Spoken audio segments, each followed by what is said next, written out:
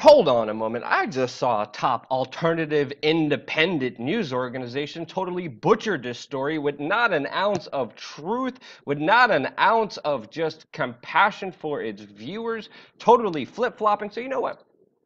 Let's talk about Donald Trump and Henry Kissinger. As we know, the two have recently met in New York to discuss the future of U.S. foreign policy, more specifically China, Russia, Iran, the European Union, and other events and issues around the world. Of course, this is an official statement from a private meeting that held no public records. As we know, Henry Kissinger and Donald Trump have been friends for a very long time and even had weeks of telephone conversations between each other when Donald Trump was running for president of the United States. Henry Kissinger has advised presidents on national security issues since JFK, and Barack Obama's own national security advisor said that he takes his daily orders from Dr. Kissinger. So you might be asking yourself, what's out of the ordinary? What's the problem here? Oh yeah, Henry Kissinger is a top globalist scumbag who is a part of all the secret societies, Trilateral Commission, CFR, Bilderberg Group, Bohemian Grove, who has been pulling the strings of U.S. foreign policy for decades with his cohorts. And if you study U.S. foreign policy for the last few decades, it's not a good picture that was painted by Mr. Kissinger, him damn self. Donald Trump is colluding, is cuddling this old man, and even said that he takes his foreign policy advice from it and that Henry Kissinger agrees with Donald Trump's foreign policy. Henry Kissinger was on CNN on Fareed Zakari's show. Fareed Zakaria is also a Bilderberg member, and he had this to say. Was of a determined president, a president-elect, who is making the transition from being a campaigner to being a national strategist. AKA, he's coming away from being the person he promised he was to you into becoming a, quote, national strategist after just meeting with Henry Kissinger. He goes on. The challenges and opportunities for a President Trump. Well, this president-elect, it's the most unique that I have experienced in one respect. He has absolutely no baggage. AKA, I never had to deal with this crap before because he's not a part of any secret society and we have no blackmail on him. As it was confirmed by Newt Gingrich, who on Fox News said that the establishment is scared of Donald Trump because he's not a part of any secret societies. And again, secret societies like Bohemian Grove and Skull and Bones get dirt on very powerful people, and then they use that dirt in order to extort them. And that's exactly what Henry Kissinger is putting in context. The impact of globalization. And I wrote minor things about that earlier. Not enough attention was paid to the fact that it was bound to have winners and losers, and that the losers were bound to try to express themselves in some... AKA all the globalist, tyrannical, free trade, war policies that I have been pushing on the American public when I had my fingertips on U.S. foreign policy. There was a reaction to that, and that elected Donald Trump because Donald Trump was speaking out against that when he was running for president. Kind of political reaction. In my view, in the present situation, one should not insist on nailing him into positions that he had taken in the campaign on which he doesn't insist. If he insists on them, then of course disagreements will become expressed. Fareed Zakari then goes on and says, are you suggesting that Donald Trump should flip-flop? Duh! That's exactly what Henry Kissinger is freaking talking about. And we could see Donald Trump.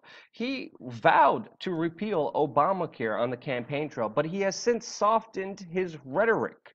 He has claimed that he would persecute Hillary Clinton, but now he is saying that he doesn't want to, quote, hurt her, and he has avoided confirming any such plans when she broke the law. Why would this happen after a meeting with Henry Kissinger? Oh yeah, Henry Kissinger and Hillary Clinton have a very, very, very personal relationship. They vacation together at beachfront villas. Hillary Clinton publicly called him a friend and that she, quote, relied on Henry Kissinger for counsel when she was Secretary of State from 2009 to 2013. She said, quote, he checked in with me regularly, sharing astute observations about foreign leaders and sending me written reports. This is Hillary Clinton admitting that Henry Kissinger was pulling the strings on her.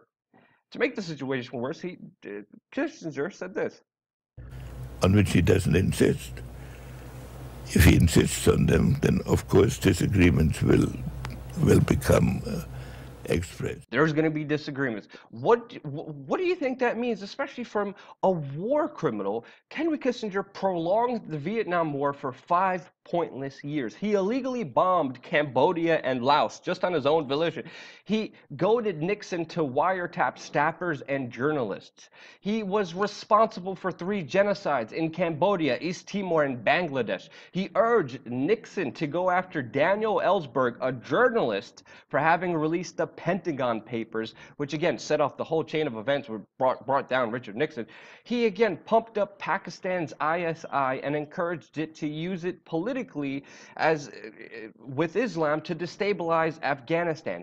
He began U.S. arms for petrodollar dependency with Saudi Arabia and pre-revolutionary Iran. He accelerated needless civil wars in southern Africa that, in the name of supporting white supremacy, left millions dead. He supported coups and death squads throughout Latin America, and he integrated himself with the first-generation neocons such as Dick Cheney and Paul Wolfowitz that took the throne and launched the war in Iraq, the war in Afghanistan. He had his fingers on Hillary Clinton when she went into Libya. He had his fingers on Barack Obama when he went after Syria. He is the man responsible for horrible war crimes. I confronted this man one-on-one for his criminal, illegal behavior that he should be behind bars with.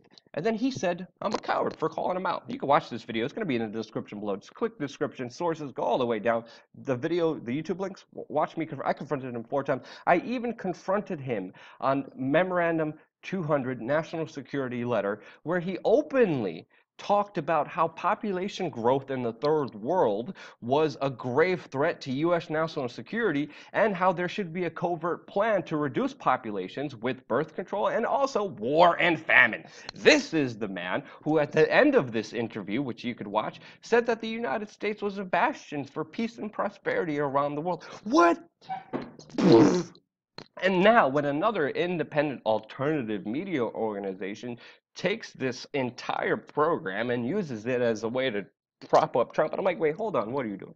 Now, to be fair, we still don't know exactly what's going to happen with Donald Trump. He's not even president yet, but I'm seeing the warning signs, and I'm going to scream it off the top of my lungs with a bullhorn, because that's what I'm here to do. People are not going to like this video, but you know what? That's fine, because I'm doing this for truth. I'm doing this because it matters more to tell you exactly what's happening than to manipulate you in order to push your perceived bias. And I could only do that because of your support on patreon.com/wearechange, which makes me accountable to you since you financed this entire operation. Subscribe. We're going to have more real news coming here your way on youtube.com/wearechange.